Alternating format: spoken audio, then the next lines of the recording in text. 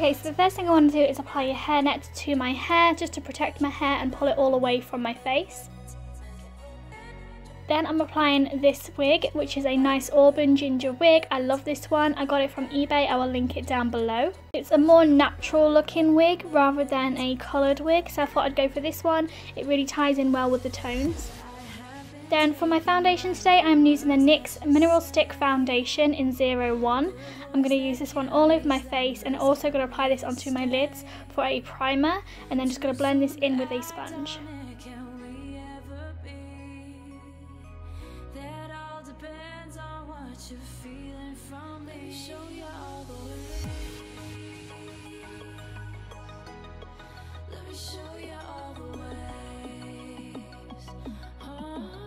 I'm going to use the Real Technique sponge to blend the foundation in.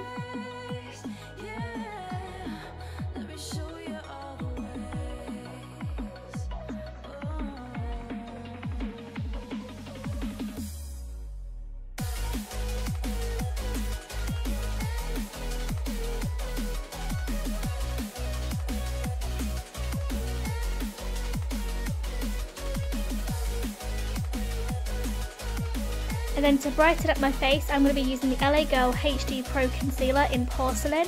I'm going to apply this underneath my eyes, down the bridge of my nose, a little bit on my forehead and on my chin. And then again, you want to blend this into the skin using the same sponge.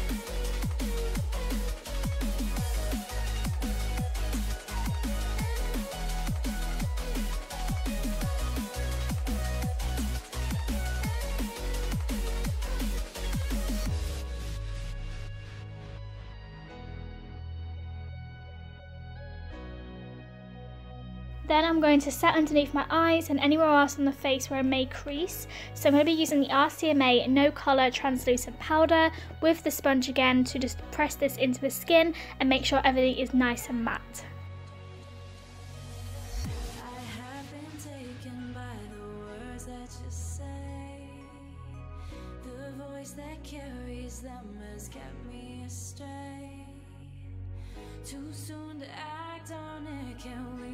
For my eyeshadow, I wanted to go for a matte dark orange, so I'm going to be using this one from Makeup Geek, which is called Morocco. It's a beautiful matte orange tone. I absolutely adore this one. I'm taking a flat eyeshadow brush and bringing it straight out as if it's an eyeliner. I'm also going to create a little wave pattern with this shadow, creating 3 little bump or waves with this eyeshadow brush, and then I'm going to pack on the orange eyeshadow into the inner corner of the eyes and also bringing it underneath each little bump. And I'm also taking it down onto the lid just a little bit.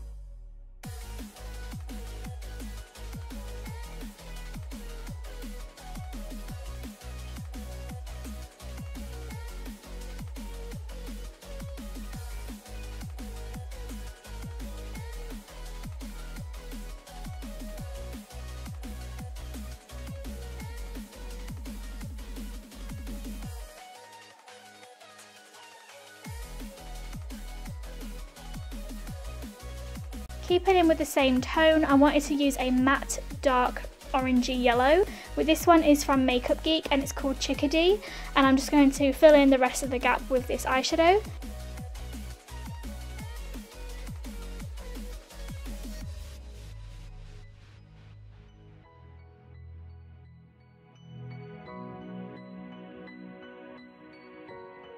Then I'm using this Saharan by Juvias Place. I love this eyeshadow palette. The colour I'm going in with is Sokoto, which is a beautiful mid-tone corally orange. And I'm going to fill in the gaps where I went over the yellow, and I'm just going to blend the two colours together, but leaving that dark yellowy matte colour on the lid so the colour just phases together and blends beautifully.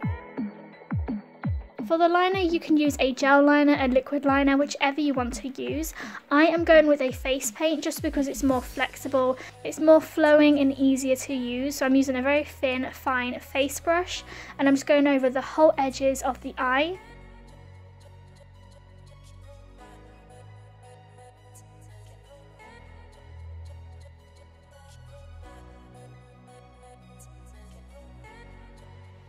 I'm then going to create a little pattern of the wing shape. I'm creating a little pattern within the wing shape for the butterfly effect. You can do any pattern you want. Mine is very random, so whichever feels right, I'm just going to fill in the gaps. And then I'm going over the edges of this eye just a bit thicker, so it looks more like an actual butterfly wing.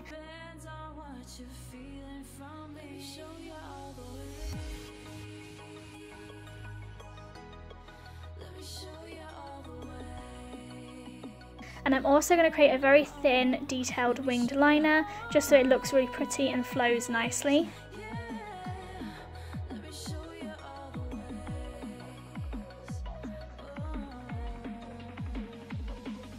Then I'm going to fill in my eyebrow. I'm using the Freedom Brow Pomade in Taupe, and I'm just going to fill them in and arch them up.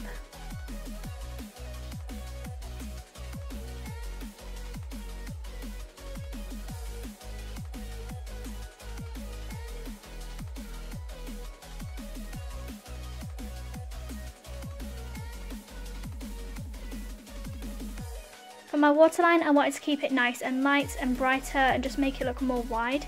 So I'm going to be using the NYX Jumbo pencil in Milk and applying this to the waterline.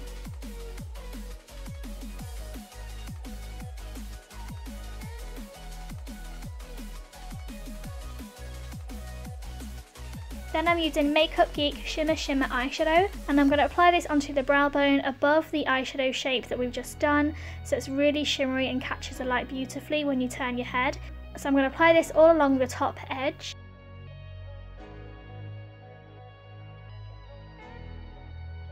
Then I'm taking the Snazaroo face paint in white this time, and I'm taking a little cocktail stick and I'm dipping it into the face paint to create these little white dots that a butterfly has on its wing. I really love this detail. I had to go over the dots a few times to make the white really opaque, but it looks absolutely stunning. Too soon to act on it, can we ever be? That all depends on what you're feeling from me. Show you all the way. For my contour today, I'm using the Benefit's Hoola bronzer, and I'm taking the Real Techniques contour brush.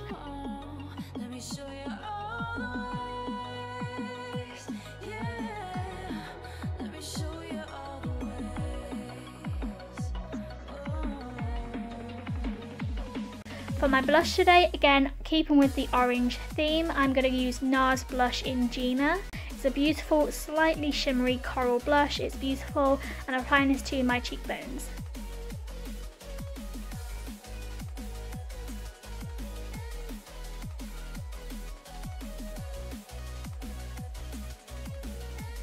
And then for my highlighters today, I really wanted to go gold because I feel like the gold tones will suit the orange theme. So I'm using the MAC Extra Dimension Skinfinish in Whisper of Guilt. This is a limited edition item, but I'm absolutely obsessed with this colour. So I'm applying this to the high points of my cheekbones, down the bridge of my nose, and a little bit on my Cupid's bow.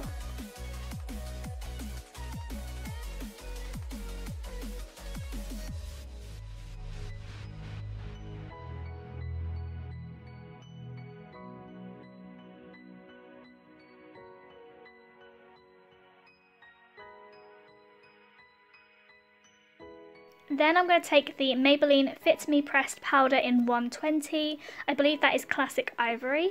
And I'm just going to use a detailed brush here which has a flat edge just to sharpen up my contour and make it look more nice and seamless. So I'm pressing this into the skin, leaving it for about a minute and then just brushing it away.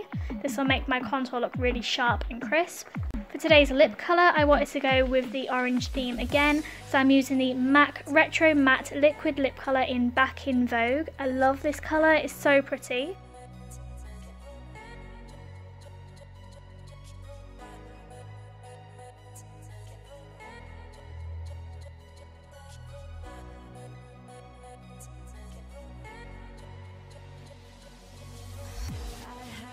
Underneath my eyes it felt a little bit bare, so I thought I'd go in with some glitter. I'm taking the eUnique Beauty Me, Myself and I eyeshadow glitter palette, and you can customise these with any colours you want. I am taking the middle orange tone glitter. I'm obsessed with this one, and I thought I'd press it down the centre portion of my eye just to tie up with the top portion of my eye because it's quite heavy and it needed something there.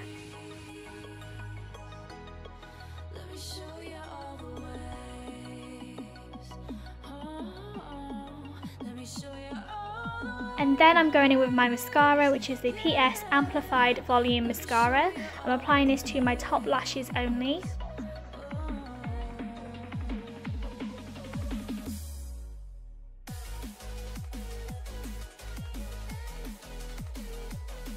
And then again, because the eyes have all the detail and attention, I wanted to do something with the lip, but I weren't too sure. Then I decided to use this beautiful shimmery eyeshadow from Geek. I'm absolutely obsessed with this colour.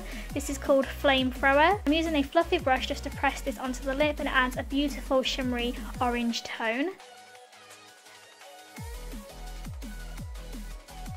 And then for my eyelashes, I'm using some Wispy Lashes from eBay, and I'm just going to use some Eyelure glue to apply them to my eyes.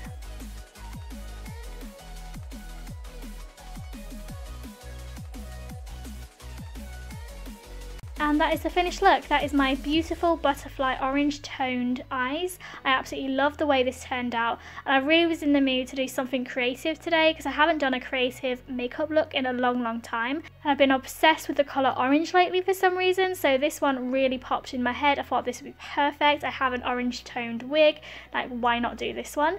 So I really hope you enjoyed this one, and I thought it's perfect for summertime as well. Butterflies is just absolutely beautiful. I really hope you enjoyed this video, and I'll see you next time. Bye guys.